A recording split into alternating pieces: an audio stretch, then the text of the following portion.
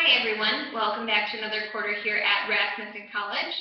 Lab skills is what you're getting ready to start, and it's actually the fun class that I like to say. Not that the other ones aren't. This one is just a very hands-on class.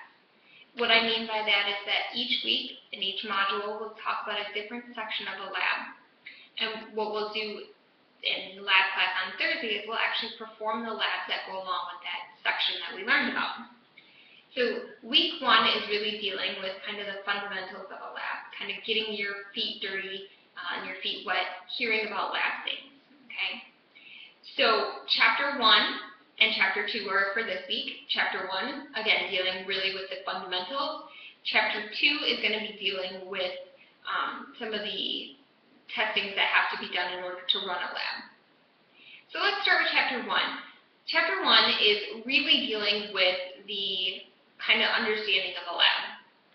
Before you can really start working in a lab, you need to know why lab tests are ordered.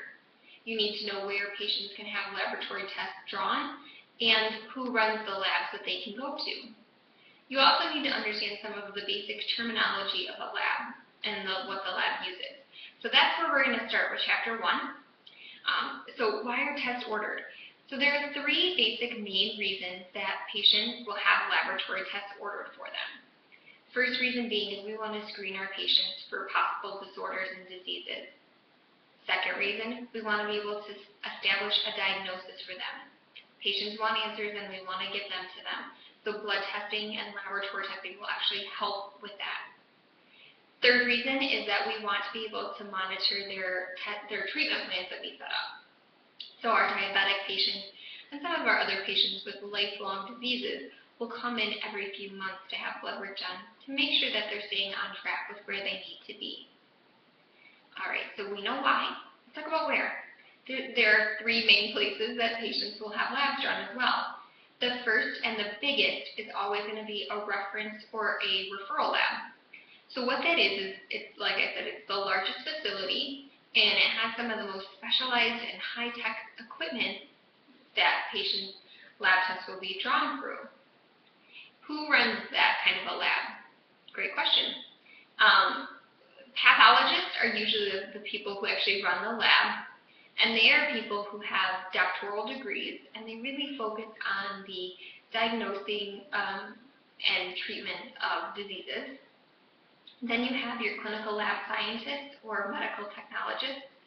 These are people with bachelor's degrees who really focus on the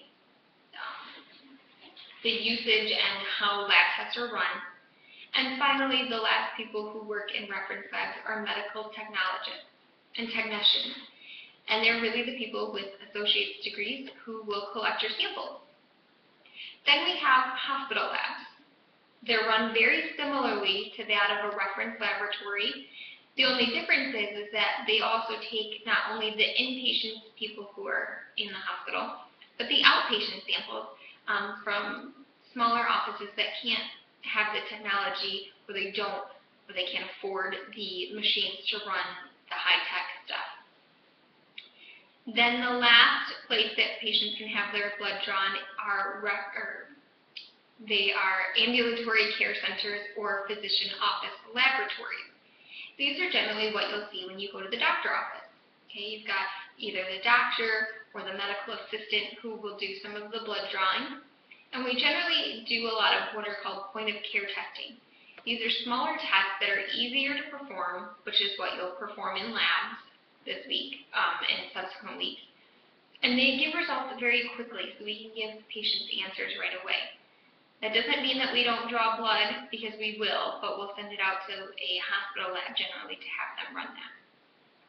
Alright, so we know where, we know why, we know who runs it. Let's talk about some lingo that you'll hear. So the first thing that you'll always hear in a laboratory is a requisition form.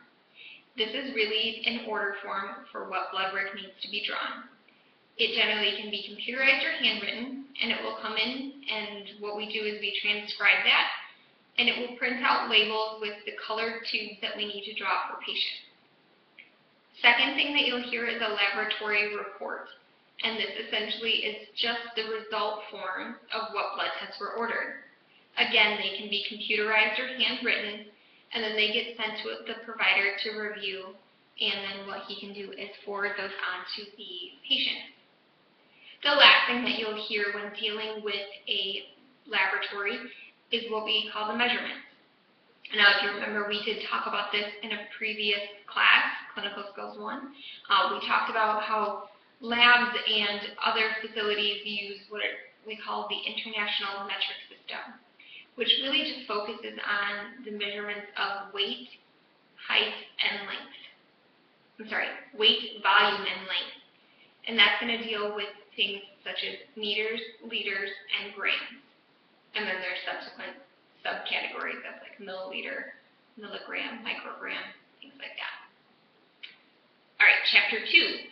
So that's all I'm going to talk about in Chapter 1. Again, so your responsibility to read the entire chapter. Chapter 2, I don't want to really go through the whole chapter because we will talk about this in a later lab. But what I want to focus on is kind of reminding you guys about quality assurance and quality control. Now remember that quality assurance is really the process that we go through to help make sure that our machines are reliable and efficient and they give good patient answers.